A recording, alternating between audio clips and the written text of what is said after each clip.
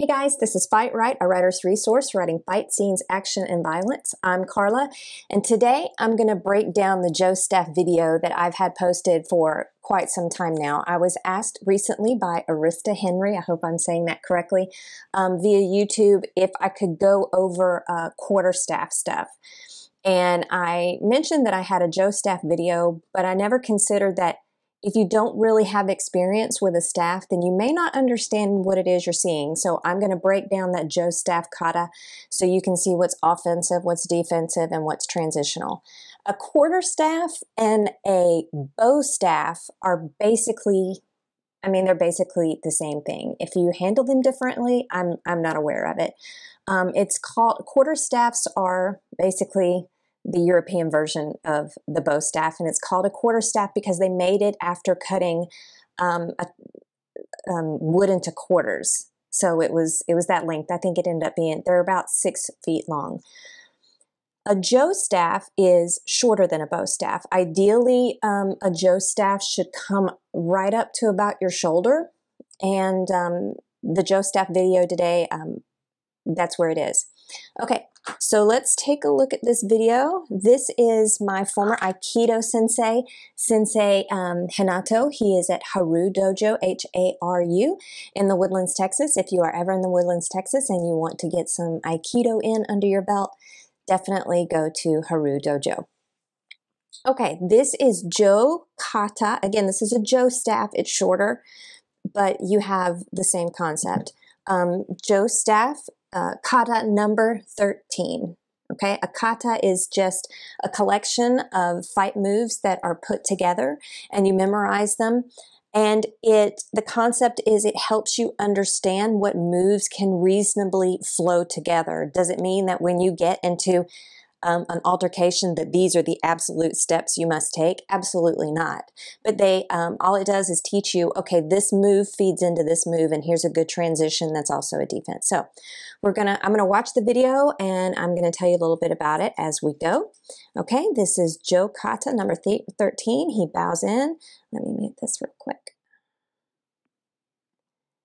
And stop. Okay, him putting his staff on the ground like that is actually the beginning here. It's a neutral position. When I have taught live in Writer's Workshop, I have what's called a tactical class. And one of the things I show is with weapons of opportunity, I try to get a broom or a mop from the hotel staff. And I start out like that. And it looks very inert. It looks very neutral, benign. But it leads into the first strike. And here we go. 1. Okay. The wonderful thing about any staff is the reach that you have on it. And you see how easy it is to take it from a neutral position to a strike position. So here we go. He brings it forward. I believe that's 1, 2. All right. He brings it up over his head. That is for a defensive position. He is, the assumption is someone's bringing their bow staff down and he is protecting his head. He's protecting his chest. And that leads you to a whack. I'm sure there's a better word for it than whack, but that's what it is. But again, you see how he took it from a defensive position and he used the momentum from that defensive position for an offensive strike. Boom. He brings it back up for defensive position. Now watch how this leads into another strike. Straight ahead. You wouldn't think it, but straight ahead. Boom. There's another transition. Okay. This transition is going to lead into, I believe, an overhand strike. Yep, there it is. Another whack. I wish I knew the correct terminology for it. It can't just be whack. We're going to call it a whack. Okay, again, this is a transition position. It's neutral. It can defend the head if he has a staff coming to the side of his head, but that's all it looks like is his left side. So if he has a staff coming towards his left side on his head, look at how his hands are positioned. He's got one at his hip and then one higher. That makes it a very firm grasp and a very stable grasp on the staff. When you hit it, it doesn't fall over in your hands. You've got it supported in the middle and you've got it supported at the base. So if you do take a strike to the tip of the staff, you're good because it's grounded. Well, grounded, what do you call it? It's stable against your body. Another jab. All right, he brings it back. I love this next move. Okay, so you notice that the bottom of the staff is reaching out behind him. He has it stabilized against his body for a sweep. A sweep is when you take someone's feet out from under them.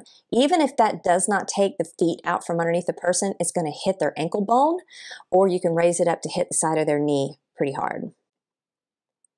And it goes to a strike. Oh, and here's something to notice. Consider how the body moves after it is struck when you are hit in the lower legs. Let's say that it doesn't work out as a sweep. If you are hit in the ankle or you're hit in the knee, you're going to bring your head down a little bit, and you're probably going to bring your hands down a little bit. Your body may go forward in response to that pain. And look what it's followed up with. Okay, and here we come to a transition. One more jab, and that's it. Okay, so you can see what is offensive and what is defensive. Go back through it and consider what the body is doing when it is struck in the manner that he strikes. Consider how that next strike makes the most of the body positioning of the person you're attacking. When you are writing things like this, remember, only write what could be in a cartoon panel, right? I think comic books are fantastic examples for us in writing fight scenes because they only illustrate what's most important. You don't see every tiny little movement in a fight in a comic book panel. You only see what really matters. You will also see the expression on the characters' faces. You may hear their utterances. What do you call that? What do you call that when you make a noise like that? I forget. Anyway, you'll hear oof, you may hear a pow, you hear a crack. So when you have comic book panels, they are really trying to make a sensory connection with the reader, and that's what you want as well. You want to make a sensory connection. So all the little tiny transitions you see in here and all of those strikes, remember, what would they put in a comic book panel to make the most of the fight scene? They're going to do the large movements. They're only going to describe small movements if they completely change the fight. For example, someone picking, a lock or grabbing something out of their back pocket or something. Little movements that change the entire fight and what comes after. So when you are writing your quarterstaff scene, Arista, remember, would this be in a comic book panel? Okay, and comic book panels are also, they make the most of the space they have. They have a limited amount of space, so they can't use 10 pages for one fight scene, and you probably shouldn't use 10 pages for one fight scene either. Okay, for those of you who want to put any type of staff work in your writing, here's a couple little things, little hints. When you are practicing, a lot of times you do practice through katas. They will show you, again, because you have to learn how to hold your hand differently as you move the staff around. You do not grip the staff really, really hard. It's very strange. It's a firm grasp, but it's not a white knuckle tight grasp. If you do have a white knuckle type grasp on it, your hands will really hurt, especially when it's hit hard, because that vibration goes up that pole and it hurts your hand. That said, one of the things you do is at every position, my sensei at least, you hold the position and he comes by and he knocks your pole to see how stable it is. So no matter where the pole is, it should be firm enough that you can hit it, but you shouldn't be gripping so hard that you feel the vibration of that hit come up to your hands, because it really will hurt. It makes your shoulders hurt a lot. You may have some senseis who make you stand in a single position for a long time. Sometimes you do hear swishes with with staffs, those of you who do different types of sword work, especially a lighter sword like a katana, one of the exercises you do is to make the swish, and that's to bring it down quickly in a controlled manner, enough that you can stop it where you want to stop it, but fast enough that it makes a swish. You can hear a swish with the types of staff we used. I can understand if it's kind of I can understand where it wouldn't make a swish, but it's completely logical for you to have in your work a little bit. I mean, you're not going to hear a loud whir or anything. When a staff hits against the trunk of the body, it's kind of a dead thud sound. It's a little higher pitched when it hits the legs. If there's nothing on the skin, I mean, if you have bare skin, you do hear a slap. When it hits the head, it makes a crack sound. Don't ask me how I know. But also that depends on what the staff is made out of. If it's made with wood, it's going to make one type of sound. If it's made with the fiberglass, I have some staffs that are made of fiberglass, and I got to be honest, I don't know how they sound when they hit against the body, but I would think it would maybe be a little bit of a difference, but probably not enough that your reader will know. But if you do have readers with staff experience, what they are going to look for is your character holding it with an iron grip. You don't do that. You don't do that with a sword either. It's a firm, but it's also a loose grip. They will be looking for, if you have a training scene, they will be looking for the sensei to come by and have each fighter hold a certain position in the kata, and he'll whack the pole to be sure it's firm. But I'll tell you this real quick.